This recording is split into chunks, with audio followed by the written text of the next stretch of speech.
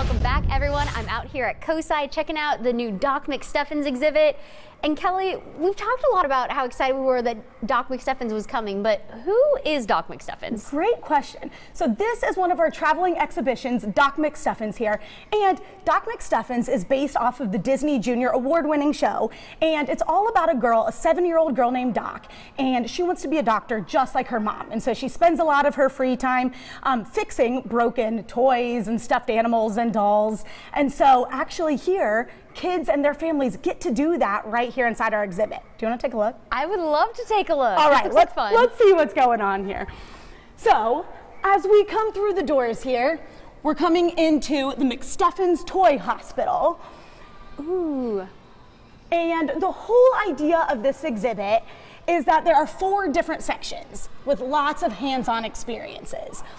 So if you want to, you can start over here and we can venture to our left and come into the nursery, where here in the nursery, children get to learn about routines about babies and how to help them to sleep and wash their baby and feed their baby and all kinds of healthy habits there. Oh, that's perfect, especially for the new big brothers and big sisters to figure out what's going on. Absolutely. If we venture across the way here into Pet Vet, there are lots of stuffed animals in here that need care. They need groomed and they need bathed.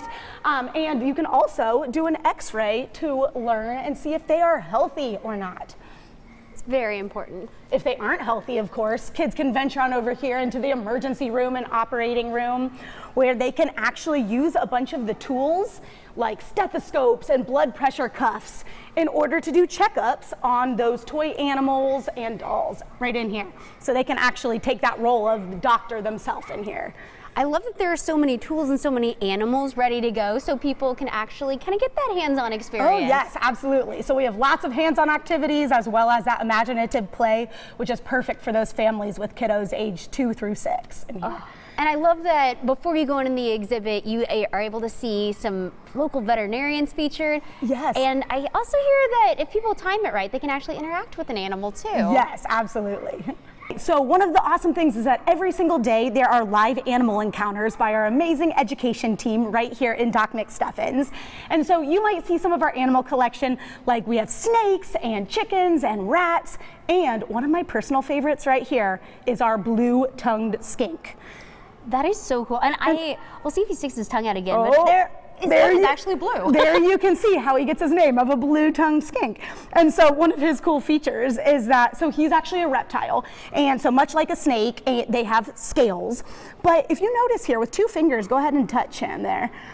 Ooh. And unlike a snake, they actually have fused scales. So you can touch either way. Whereas with a snake, you typically touch in one direction from head to tail. That's so interesting. I've heard before, he kind of looks like a ear of corn. His coloring. He definitely feels a little bumpy like you'd expect an ear of corn to feel. So one other cool thing about blue-tongued skinks here is that, as you said, they have that blue tongue. And in nature, oftentimes that indicates that they are venomous.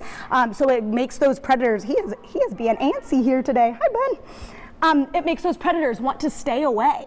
But he is actually not venomous, and he just uses that as a defense mechanism. Should a predator in the wild come after him because they aren't afraid of that blue tongue, he actually, if they were to clamp onto his tail, he's able to drop that tail. Wow. And so able to lose part of that tail and grow it back as well, which is pretty cool. One of his neat adaptations here.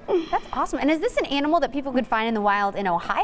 Or? No, the only place you would see him in Ohio is probably at the zoo and right here at COSI. Good question. But in the wild, he would like to eat. He's an omnivore. He eats lots of plants and animals, little insects and things like that as well. But he is an awesome guy. And if you come here to COSI, if you come into Doc McStuffins, you might be able to see some of our live animals like Apollo. Oh, that's so fun. And especially with holidays coming up, it sounds like there's going to be more opportunities for people to get out and check out these new exhibits. Absolutely. So here, Doc McStuffins is here through January 3rd. So families will have to make sure to get here by January 3rd here to COSI to be able to see Doc in all of its glory.